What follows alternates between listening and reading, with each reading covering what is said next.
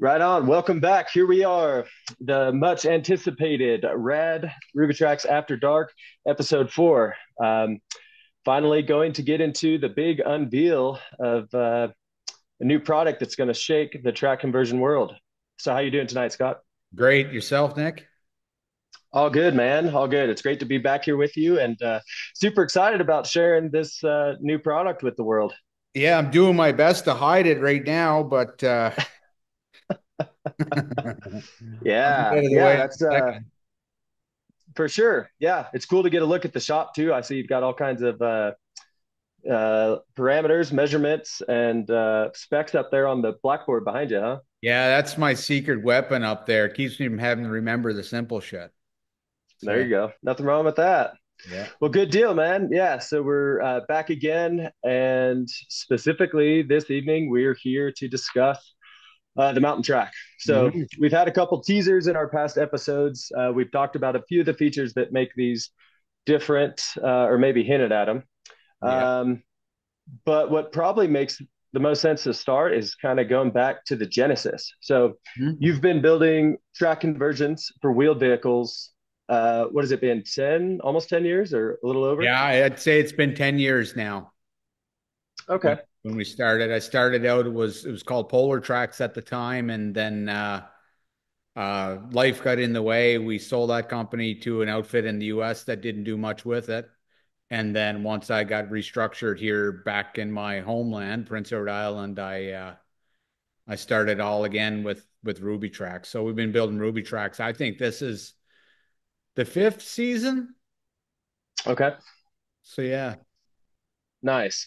Yeah. So through, the two lines between polar tracks, kind of getting your feet on the ground and figuring everything out, moving into Ruby tracks. I know there had been a few times before we knew each other where you were kind of experimenting with some different stuff, whether it was belt lengths or layout. Is that right? Yeah. Yeah. I've always been trying different things to see what works best and see what catches people's attention, I guess. Yeah. I know personally, like I've been operating my own business here in the Sierra Nevada. I guess we're going on 7 years now. So Hmm. this coming January will be 8. Um, and in addition to serving like clientele that is out in remote locations, I've got into the off-road recovery game. Right. So when I was growing up, I raced motocross on an ATV. Wound up moving to colder climates, and having a sport ATV didn't make a whole heck of a lot of sense. Right. So I got into utility quads, four-wheel drives, and since I was living in snowy climates, Camzo had come out with the track kits. I think Polaris had a couple that were kind of private label, Hmm. and those were starting to be a thing maybe 10 or 15 years ago. So I got one and started using tracked ATVs in my business and for off road recoveries. And when I decided to go ahead and get a track conversion for my rock crawler, my Toyota 4Runner, Hmm. um, looked at the market, looked at what was out there, and visually, I was impressed with the Ruby Track product when I first saw it. But what really sold me was calling you, and we had a little chat. We didn't know each other at all, right? Total strangers just on the phone.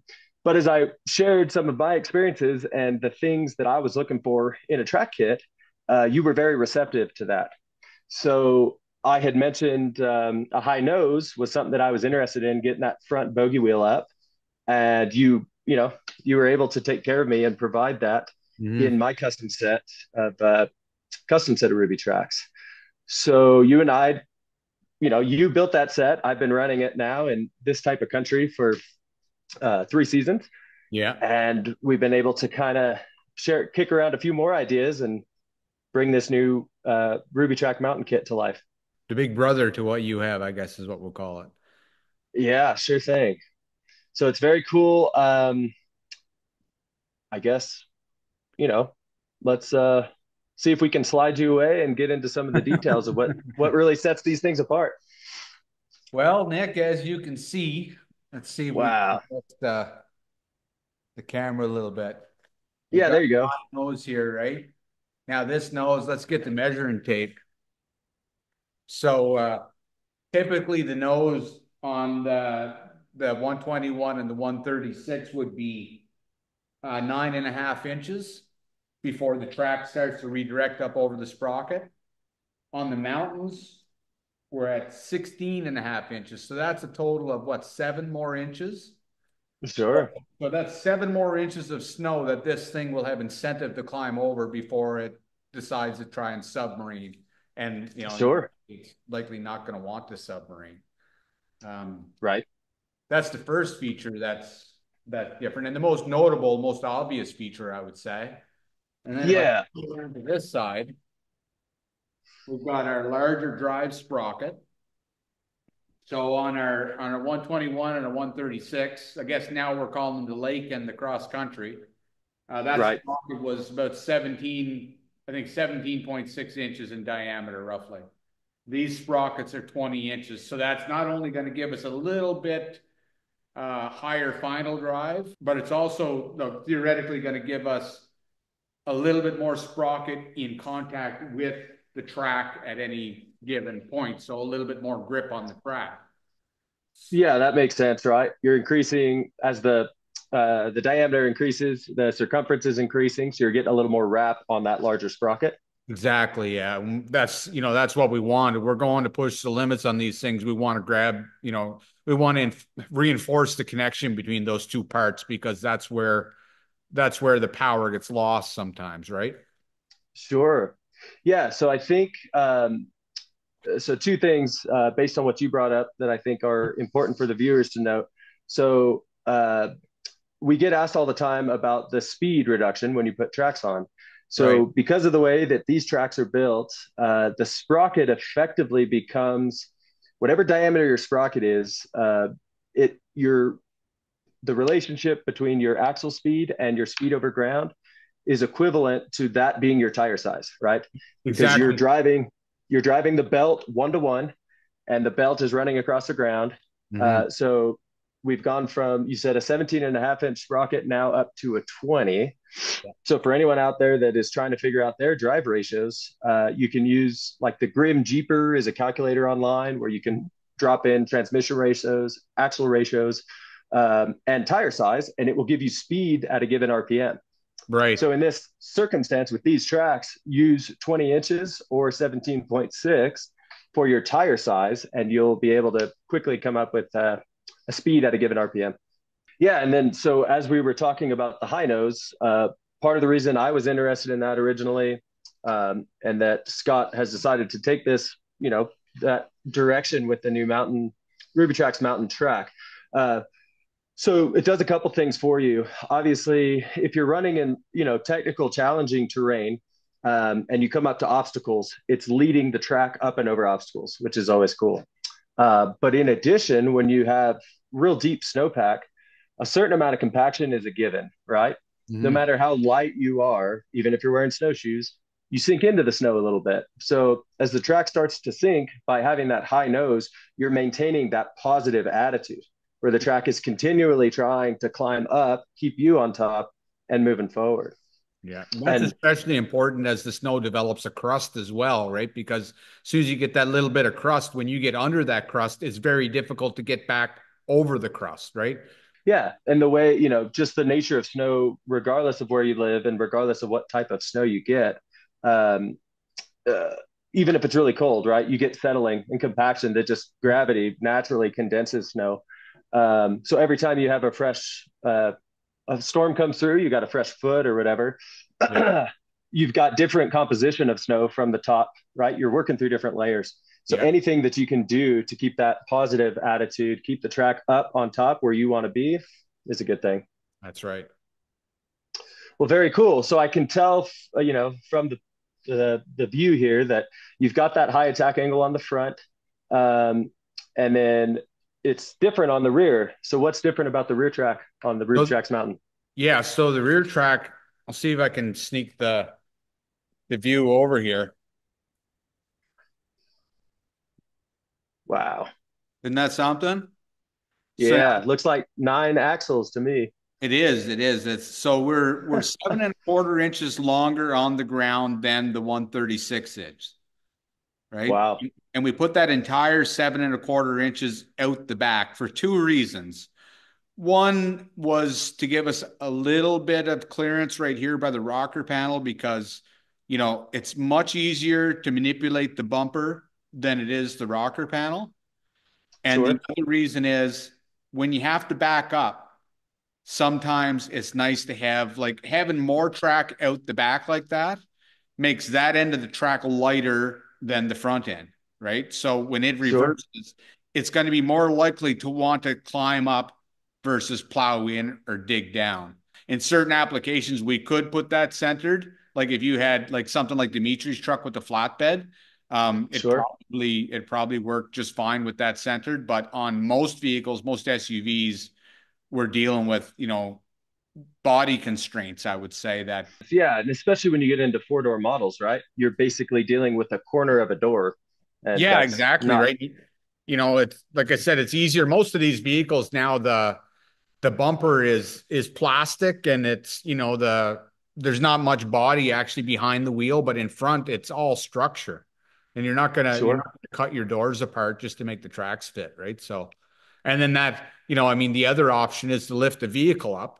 And I mean that works, that's great, but I mean, as people have figured out over the years, when you really want to wheel, you want to get that center of gravity down as close to the ground as possible. So, lift as little as necessary and make things fit. Sure. And so obviously the sprocket sizes themselves, front to rear, are the same. Mhm.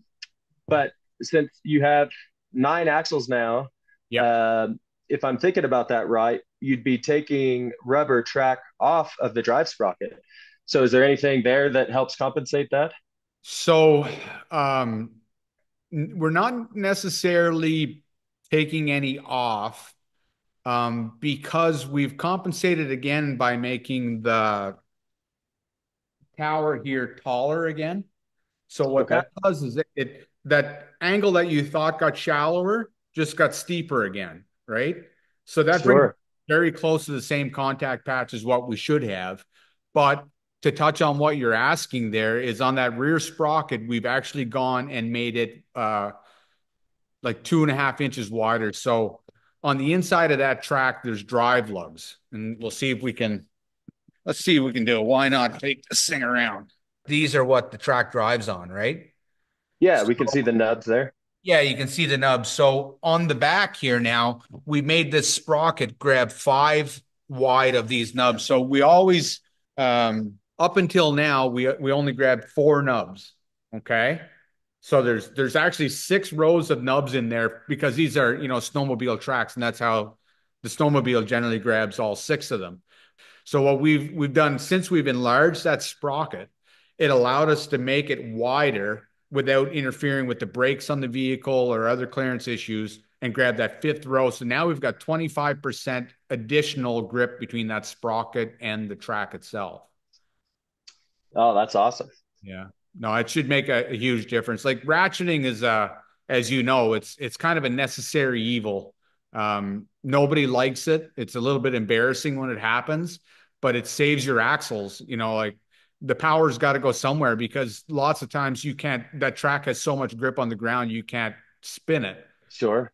So this is going to kind of, fight back against that and help you transfer that power. That makes sense.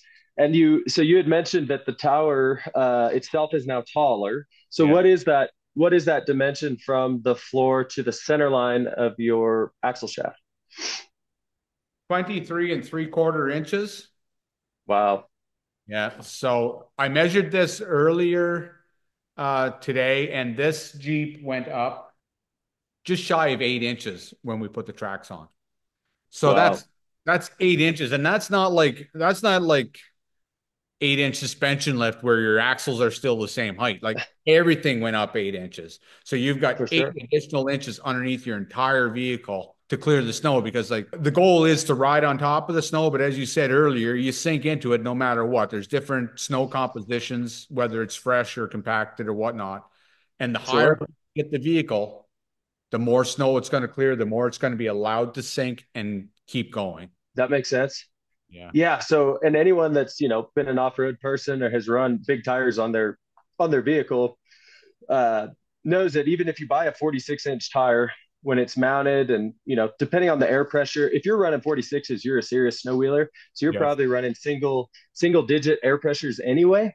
So Mhm. your effective, your axle shaft center line, even on a 46 in single digits, is probably in the neighborhood of 20 inches.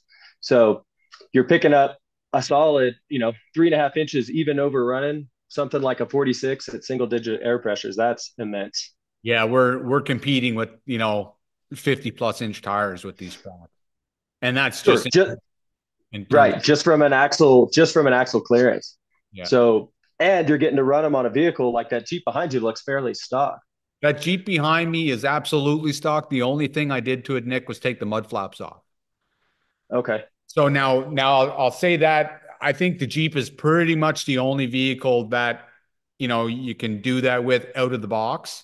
Um, Sure. with the big tracks, especially. I know like the Toyota Tacomas would put the 121s on with no lift, but even this Jeep, it'll run 121s, 136s, no problem, no mods, no lift, nothing, and it'll fit these mountains. But I would strongly recommend anybody that's thinking of putting the mountains on that they get like at least a minimum of 2 inches, ideally probably 3 inches. And a stubby bumper is probably going to be a nice addition because For right now sure. there's only just enough room for my fist between the track and the bumper. And you know what's going to happen. That track's going to want to come up when you're climbing over the snow, and it's going to Sure. catch that bumper and make some noise. So I would recommend anybody thinking about mountains should have a slightly lifted Jeep, and if it's anything else, maybe a little bit more lift than stock. So probably targeting vehicles that are running around on 37-inch plus tires. Is that right? I would say, yeah, yeah. Right on. And I don't think we hit on specifically the belt, the rubber belt itself. What are the belt lengths on the Mountain Edition here? So on the front, we've got the 144 inch, and that's Wow, 12 feet. yeah, yeah, exactly. And that's Camso Ripsaw. So all our other tracks are running the Camso Hacksaw, which is a 1 inch lug. Now the Ripsaw is a 1.25 inch lug, so we got just a little bit more bite into the snow. The back one is 151, so it's over 12 feet, right? So Wow. yeah, we'll have to do the math on that and see exactly what the PSI, or maybe, I don't know if you did the math already. Did you do it with your Toyota, what your PSI would be? Yeah, so only with my existing tracks, I know that I wind up with my Forerunner. It's a second gen Forerunner. It's got a 3.4 V6, dual transfer cases, still on Toyota axles. They're built to the hilt, but they're relatively light. So my vehicle on the 136s was almost exactly 1 pound per square inch. So one PSI, every square inch of snow surface was supporting 1 pound. Yeah. Coincidentally, that puts me right in the ballpark of like a Tucker XL snowcat.